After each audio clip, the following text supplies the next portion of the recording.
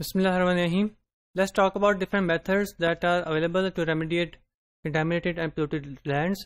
जैसे हमने पहले डिस्कस किया कि बहुत सारे डिफरेंट मैकेनिज्म्स हैं, बहुत सारे डिफरेंट अप्रोचेस हैं जो कि यूज़ की जा सकती हैं to reclaim contaminated land. For example, we can use biological means by using microorganisms especially. We can use different chemicals, we can use physical means as well. We can use solidification and vitrification, and we can also use heat to destroy certain toxic harmful compounds. So first of all, let's talk about biological means which are used to remediate lands. This involves the transformation or mineralization of contaminants to less toxic and more mobile forms. क्या करते हैं इसमें हम micro organisms और bacteria वगैरह use करते हैं ताकि जो डिफरेंट टॉक्सिक कंपाउंड्स हैं जो कि उस सॉइल में या उस साइट में प्रेजेंट हैं उनको डिस्ट्रॉय करके लेस टॉक्सिक फॉर्म में ले आएँ. और अक्सर हमारी कोशिश ये भी होती है कि वो जो लेस टॉक्सिक फॉर्म जो है वो ज़्यादा मोबाइल हो. ज़्यादा मोबाइल से मुराद ये है कि उसकी मूवमेंट ज़्यादा हो.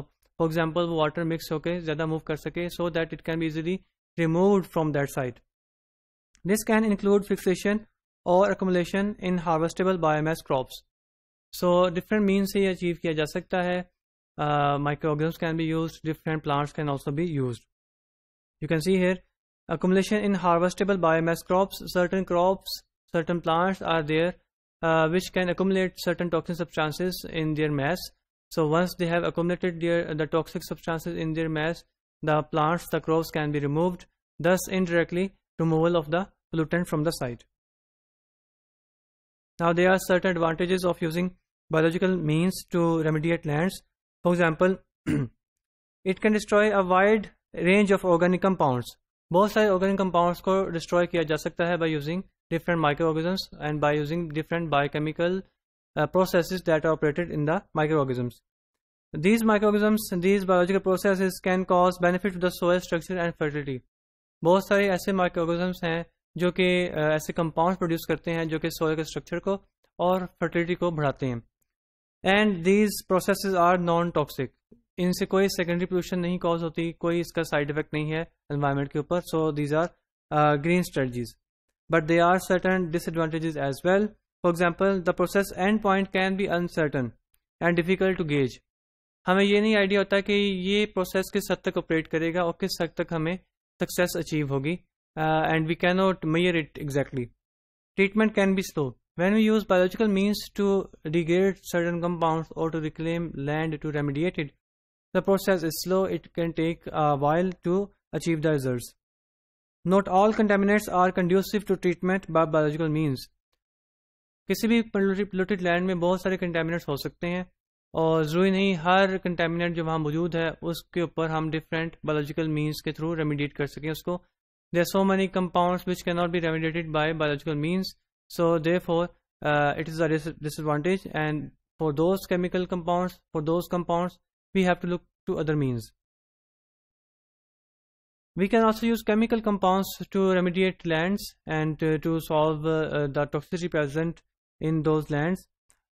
Toxic compounds are destroyed, fixed or neutralized by chemical reactions by using different chemical compounds. There are certain advantages related with the use of chemicals to remediate lands and sites. For example, destruction of biological recalcitrant chemicals is possible. बहुत सारे ऐसे compounds हैं जो हमने अभी last discuss किया कि ऐसे कंपाउंड्स हैं जो कि बायोलॉजिकली उनको डिग्रेड नहीं किया जा सकता. Those are recalcitrant when we use biological means. So those compounds can be treated by use of different chemicals. Toxic substances can be chemically converted to either more or less biologically available forms. When we use chemicals to treat remediate sites, what happens is that the toxic compounds are degraded and they are converted into either more biologically available compounds or less biologically available compounds. इससे मुराद क्या है? इससे मुराद ये है कि अगर कोई ऐसा कंपाउंड है जो कि is now much more biologically available, it means कि उस साइट में मौजूद जितने भी लाइफ है, जितने भी माइक्रो ऑर्गेनिजम्स हैं या प्लांट्स हैं, वो उसको इजीली अपटेक कर सकते हैं, उसको इजीली इंटरेक्ट कर सकते हैं. However, if there is a compound which has low biological availability, it means the compound is not available to the flora and fauna present over there. So it depends on us what we want to do and what kind of results we want to achieve. If we want to convert a toxic compound into a less toxic compound, which can be easily uptaken by the plants present over there, we would like to use such a chemical that not only destroys the toxic compound but also makes it more biologically available. There are certain disadvantages as well when we use chemicals to remediate sites. For example, there can be possible incomplete treatment. We are not sure how much chemical we want to use and what should be the concentration of the chemical, so incomplete treatment can always be there.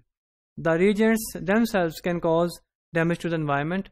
जो हम chemical reagents use कर रहे हैं to remediate the site, those chemical reagents themselves are basically foreign agents to the site, and they can cause toxicity and certain other problems to the environment. We can also use several physical means to remediate lands. Physical means, as the name indicates, we are not using any biology or any chemicals. तो क्या करते हैं इसमें हम basically we try to excavate, we make trenches, or we use any other physical mean जिसके through हम इन chemical compounds को remove किया जा सकता है.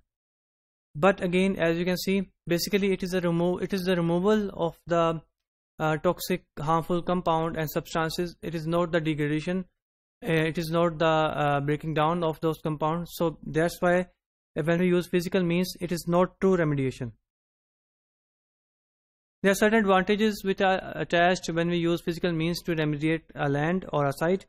For example, as we are using purely physical approach, we are not adding any reagent, so there is no side effect on the environment, and it significantly reduces the risk of secondary contamination. क्योंकि proper true pure physical means ही use किए जा रहे हैं, तो secondary contamination या secondary risks are not associated. But again, there are certain disadvantages attached when we use physical means to remediate sites.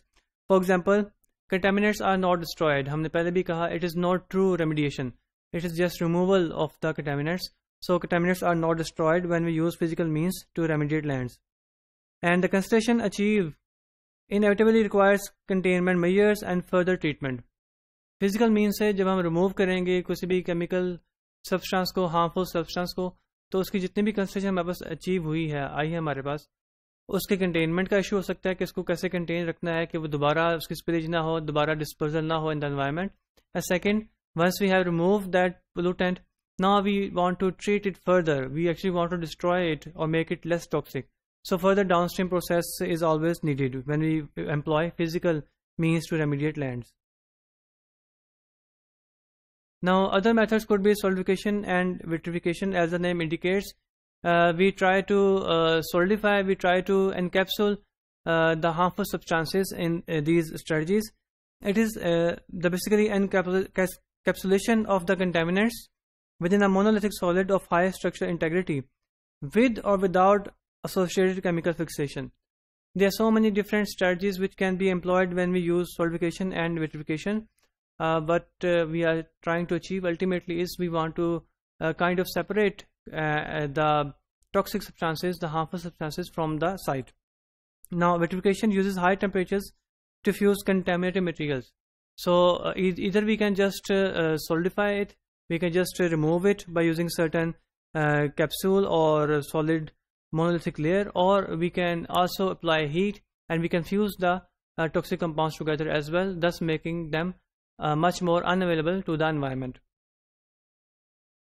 There are certain advantages attached with these techniques. For example, toxic elements and or compounds which cannot be destroyed are rendered unavailable to the environment. हमने अभी यही बात की कि बहुत सारे ऐसे compounds हैं जो कि biologically destroy नहीं हो सकते. If you want to use chemicals, those might be destroyed. On the other hand, the chemicals themselves are harmful to the environment. So such chemicals can be rendered unavailable to the environment by using these strategies, but there are again disadvantages. For example, contaminants are not actually destroyed. हम उनको actually destroy नहीं कर रहे, हम उनको limit कर रहे हैं, उनकी जो availability है to the environment and to the flora and fauna present in the environment, उसको हम limit कर रहे हैं, उसको हम reduce कर रहे हैं, but we are not actually destroying the contaminants. The second advantage could be the significant amounts of reagents are required and not suitable for organic contaminants. Obviously, high cost is there because we want to input certain reagents, we want to input certain energy in the form of heat as well, so it is not cost effective. Now thermal approach is there as well, in which we heat the toxic compounds and the toxic substances in order to remediate them, in order to destroy them. So contaminants are destroyed by heat treatment using incineration, gasification, pyrolysis, or volatilization processes. All these processes employ heat, and due to these processes, different types of chemical compounds and other such toxic substances can be degraded and destroyed. Obviously, हमने previous lessons में भी discuss किया, when we use such type of approaches, for example incineration and all, they do lead to certain pollution. For example, atmospheric pollution can be there. The advantages, obviously, the contaminants are most effectively destroyed. जब हम incinerate करते हैं उसको या उसको heat के through treat करते हैं तो उसमें almost ultimately उसकी complete destruction achieve हो सकती है. But the disadvantages are obviously high cost is there because we want to input a lot of energy in the form of heat. So बहुत सारी cost उसमें चाहिए. Unsuitable for most toxic elements. बहुत सारे toxic elements ऐसे हैं जिनको अगर हम heat किया जाए तो they can produce some other compounds which are volatile compounds, which is not a good idea. Soil organic matter and thus at least some of the soil structure itself can be destroyed. अक्सर cases में अगर हम soil को इंसरेट कर रहे हैं तो उसके अंदर बहुत सारे important chemical compounds हो सकते हैं और soil का structure itself that can be damaged as well when we apply the thermal treatment. These were the treatments that we can use to remediate different polluted sites. I'll see you in next lessons.